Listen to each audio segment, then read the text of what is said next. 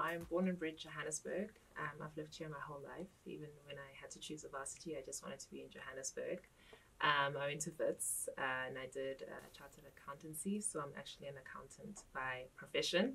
I've always been interested in banking, and I'm just a girl who loved beauty growing up and kind of looked at how I could tap into the beauty industry and started an e-commerce business called Beauty on Tap, which is now a fully flourished e-commerce platform that retails all things beauty. I'm a fitness enthusiast. I love fitness. I love baking, and I'm just a homebody and quiet person. So I think growing up, I always had two sides to me. I had the mathsy, nerdy side, but I also had a very creative side of me that loved like creating. I used to make my dolls like clothes and stuff. So even though I did go into banking and even becoming a chartered accountant, I wanted to do a BCom finance to do banking. So even though I went into banking, I still had this like itch for something creative and like innovation. And I was actually talking to my mother the other day, and she said, you've always been an entrepreneur, even from when you were little. You always started little businesses. So even though I was in banking, I stumbled on this opportunity to start a tech business, find a beauty service business, which is how Beauty on Tap started, and kind of flourished into an e-commerce business. So it kind of found me. I wasn't necessarily looking for an entrepreneurship journey or a business. And so when I got the idea, I kind of said, let me see what I can do with this. It's like a whole story. I just found an opportunity because I thought, there was a need that I had. I wanted to look for a makeup artist in Cape Town for a friend's wedding. And there were no beauty tools, or there wasn't an app that could help you access someone like that super fast. And so I was like, let me try and build something. And I mean, I'm not a tech person. I'm not a coder or a developer. I had to find people to help me. And so, even though I was creative, I always thought I'd go into something fashion-y, because I loved fashion when I was little. And so beauty is kind of aligned to fashion. And so when I started with the business, I realized that, I'm actually quite passionate about beauty and learning more about beauty, the industry itself, distribution channels, just even the logistics and business side of beauty really interested me. And so that's why I kind of decided to further my intrigue into this industry and see what I could do around it. So when we started the business, it was find a beauty service application, and people always say that Beauty on Tap is a beauty business. It's not, it's a tech business. So we leverage technology to see how we can bring beauty services or products to people in a very efficient way. And so in 2015, it started out as an application where we had a whole lot of services listed on our directory. And we also had a product side to it, which was, at the time, there's a natural hair movement, people looking for affordable natural hair products. And, the product side of it was doing much better than the find a service side, which was the initial idea, what the app was anchored on. And people kind of like, would be cool if we could buy all these products on one platform, because we have to order from this one, and the shipping fees are so high. And said, can't you guys just launch one, platform where we can do everything? And so that's how it started, is us just, fulfilling a need. People wanted to find affordable beauty products and have one box delivered with one delivery fee. And it kind of grew into something more than just natural hair care. Now our focus is largely skincare. And even then we launched our own skincare brand as well, just based on consumer needs. And so, it started off as a tech service business and has flourished into a beauty e-tailer or retailer, and we're even opening our first store very soon. So we're more than just tech now, we're beauty and tech and distribution now. So we used to get questions from a lot of people who'd say, I want face care, but I also want body care that's similar to face care. And, people say to us, can you look for something like this in the market? And, we went out and we hunted for something that gives people active ingredients in their body care. And there were a whole lot of products overseas or, internationally. And I wouldn't say a whole lot. It's still kind of like a growing part of the beauty industry, body care with actives.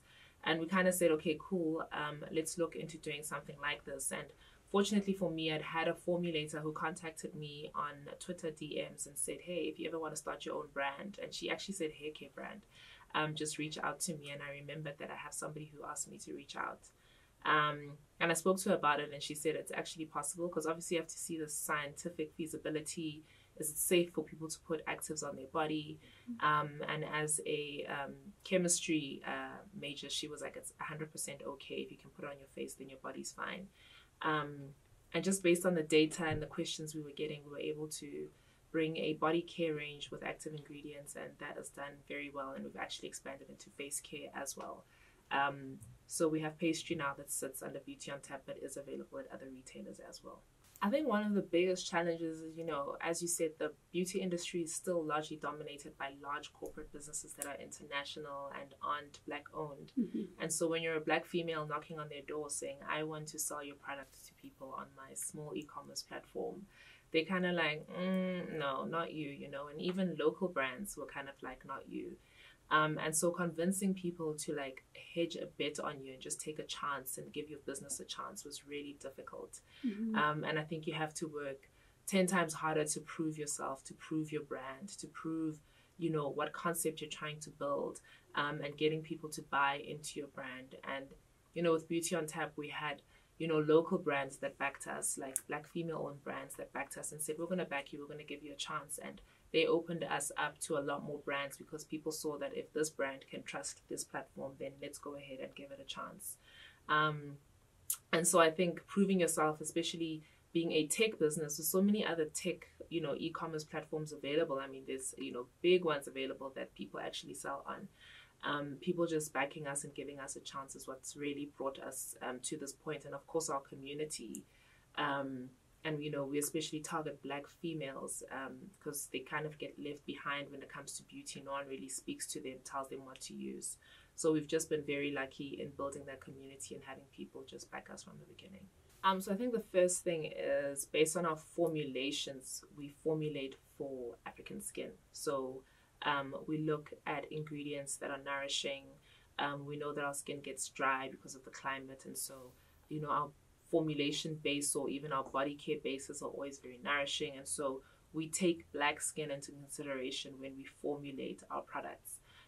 Just our languaging and marketing. I mean, a lot of brands come to us because they say, you guys market differently, you speak to people differently. We educate people more than anything. It's telling people what's in this product, what this ingredient does for your skin. And so I think our differentiator is that we've built community around our beauty business. It's more than just us dumping product and selling product, but it's involving our community in understanding products and even just telling a lot of brand stories. We don't want to just sell product, but it's important for people to understand where brands come from, especially local ones. Our whole thing is, giving the small beauty business shop front, like, use our platform to sell your product. So I think that's what really differentiates us to other platforms, is that we tell stories and we want to educate our community. I used to think the best part was owning your time, but that isn't even true anymore. But I think being a founder is you always tap into your creativity and you're constantly thinking about, how can I differentiate my business? How can I build it?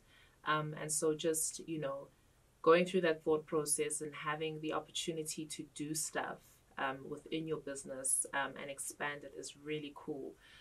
Because you kind of have the tools and the resources to do so when you at a certain point. That's really amazing. And I think one of the things that I really love about being a founder and just being a people person is I work with such amazing women. Our business is mostly Black women employees. We have 2 guys, but it's mostly Black females. And it's just, I always say to them that as much as you pour into my business, I want to pour into your career as well and your life. And so just having the opportunity to mentor people and to, help them in their careers and kind of like help them direct their careers is really special for me. And I love that part about it. What I don't like is the risk falls on you, it's your risk. You have to work hard to make sure everybody gets paid at the end of the month. When it comes to finding funding and all of that kind of stuff, it all falls on you. And so that's the only bad part, but most of it is pretty cool. I think the one thing that separated me from, anybody else that had the same ideas that I started, even with the little resources that I had, I took a chance on myself and said, let me see if I can build this business. And I think, You know, when you have an idea, and everybody like has an idea that sparks in them every day, you kind of just brush it away and say, ah, it's not for me. But just, you know, actioning that idea and taking that first step is so important. And, you know, a lot of people kind of get stuck at a point where they're like, I have a really great idea, but I need funding. You know, start small. There are free digital platforms, like start an Instagram page or go onto LinkedIn and, you know, put whatever value or, you know, whatever service or product that you want to sell out there.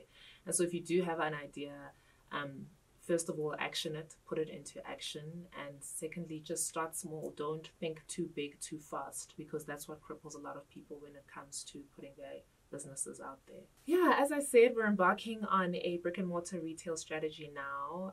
We just found that beauty retail is such an experience. Like, people want to go into the store and experience the products. And so we're opening our first store in April at Mall of Africa. And I'm hoping to do a lot more stores over the next year. Well, not a lot more, like a few stores over the next year. And it's also just expanding pastry. We've seen a lot of demand for pastry overseas, and so we want to get it into overseas retailers and local retailers as well. And yeah, that's what's next for me. I don't like doing too much too fast. I don't want to overwhelm myself. And so for me, growing beauty on tap and pastry is really important over the next 2 or 3 years.